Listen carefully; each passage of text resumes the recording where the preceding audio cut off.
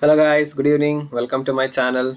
So today I am here with day 11 of the Fssai daily quiz, which is as per the new pattern of examination.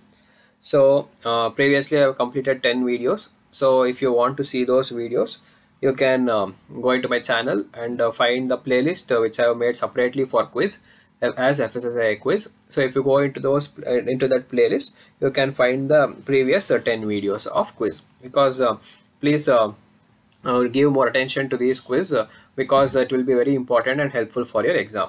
And one more thing, one suggestion for you all. So before I give the answer, try to give the answer for yourself before I tell the answer, so that it will be like a correction for you. So if you give the correct answer before I tell, then you'll have a plus point that you already know the topic.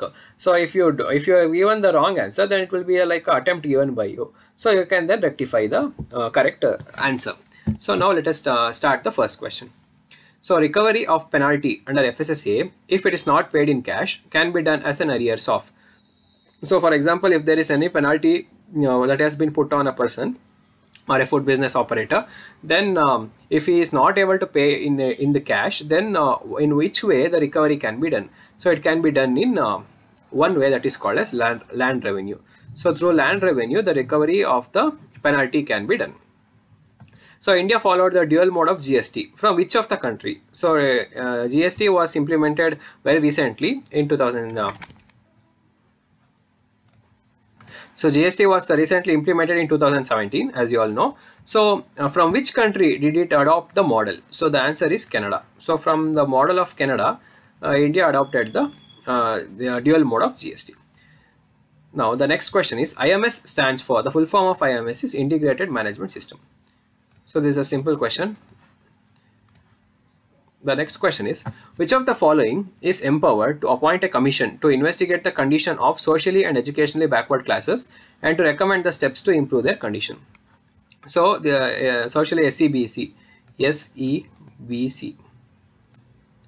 So only one authority among these four have the power to constitute a commission and to investigate the condition of socially and educationally backward classes. So it may be, they may also confuse you with economically, but it is not economically, it is only social and educational.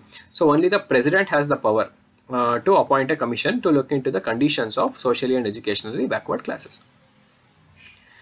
Dash has the power for recognition and accreditation of laboratories, research institute and referral food laboratory. So if you have a food lab, private food lab, now you need to get accreditation from the government, so that the FSSAI sends their food particles for testing into your laboratory, so that you will get a government recognition and also gain more attention towards the people, since it is government, it is recognized by government. So which of the following can give recognition for such a laboratory? So the answer is Food Authority. So Food Authority is the only apex body which can give recognition and accreditation of laboratories, research institute and referral food laboratory. Niti Aayog can be referred to as which type of body? See, I'll explain you the difference. The constitutional body means which has been mentioned in constitution.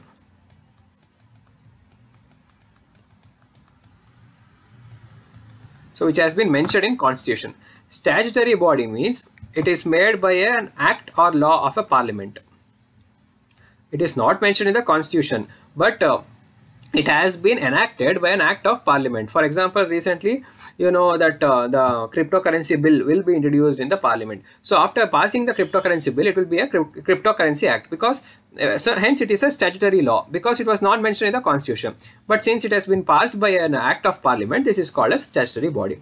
So non-statutory body means which has not been in constitution also, not been in statutory also, but it can indirectly say that it has been passed by executive resolution. So executive resolution means the cabinet. So the cabinet takes some decision, and by their own they can form a body. For example, SSC. So SSC, Staff Selection Commission, has been formed by an executive order. So it is neither a statutory body nor a constitutional body. But you can see UPSC. UPSC is a constitutional body, because UPSC has been mentioned in the constitution, and also the detailed information regarding UPSC has been mentioned. But SSC is has been formed by executive resolution. So after seeing at this, you'll have a question like Niti Aayog is which kind of body? So the answer is non-statutory body. So it is neither a constitutional body nor a statutory body. So please remember this. It may confuse you all because before Niti Aayog, Planning Commission was there. Now the Niti Aayog has been Niti Aayog substituted the Planning Commission, and it is a non-statutory body. You can see it is neither a constitutional or a non-statutory body.